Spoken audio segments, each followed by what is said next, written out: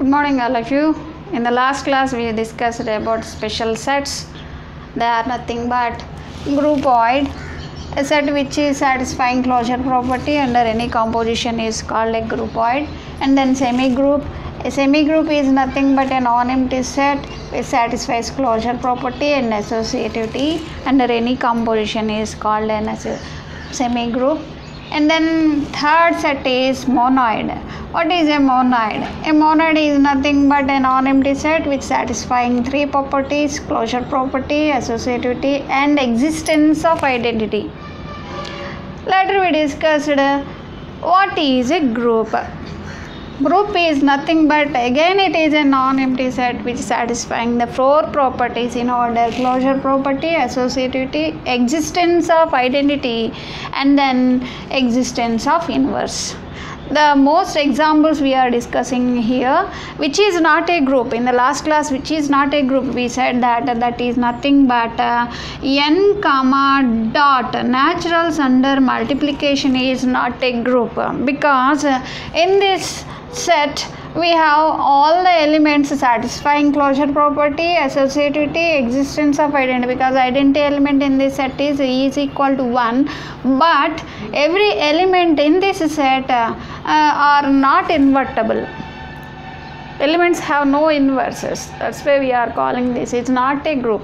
Now let us discuss what is a group and then discuss what is a commutative group. Okay, right. Let us consider set of integers and addition. First problem is that prove that set of integers under addition, we are indicating integers by z. Addition means plus z comma plus is a group. We want to prove that z comma plus is a group.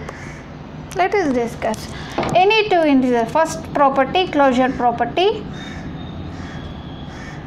To discuss this property we have to take two elements. What are they? Let us consider two integers. Say it is any m comma n two integers. Then what is our addition? M plus n. Instead of mn, suppose you consider m is 5, n is 2.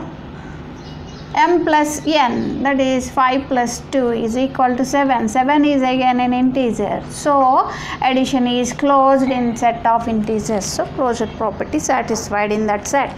Next, second property. What is the second property? Associative property. We can shortly say it associativity. To discuss this property we have to take three elements. I'll say them as A, B, C are the three elements in the set of integers. Instead of numbers, instead of letters, let us take any numbers. A is equal to minus 2, B is equal to 3 and C is equal to 5. Then what is A plus B? The value is A plus B is equal to minus 2 plus 3, value is 1, and B plus C is equal to 3 plus 5 is equal to 8. Now consider A plus B plus C value. This value is nothing but what is A? Minus 2 plus B plus C value is 8. The value is minus 2 plus 8 is equal to, what is the value? Is nothing but 6. Again consider in order addition is A plus B plus C, which is equal to, what is A plus B? Plus 1, and A plus B value is plus 1 and C value is 5.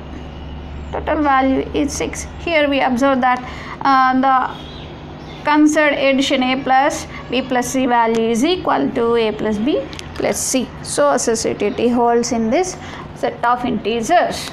And then identity, existence of identity. Third property is existence of identity. What is the additive identity? You know that is always 1. Is it an integer or not?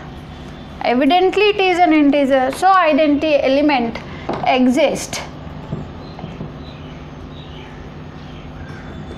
Identity element 1 is exist in Z. Sorry. Additive identity is always 0. So 0 is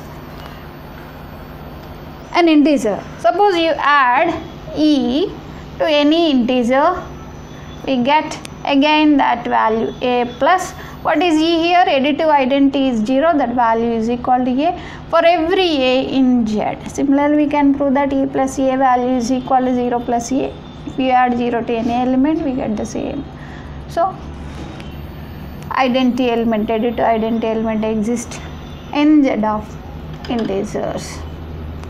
Next, fourth property, existence of inverse.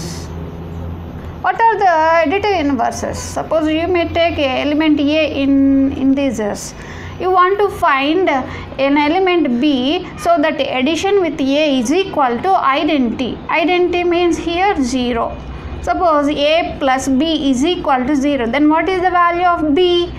B value is equal to minus a. Whenever a is an integer, suppose 2 is an integer, obviously minus a. What is minus a? Minus 2. Again it is an integer. Not in whole number, it is an integer.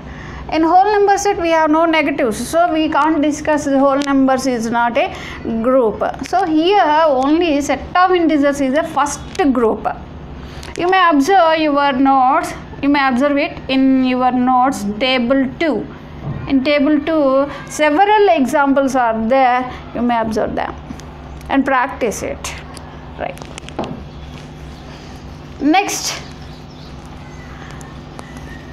problem is to that we have to show that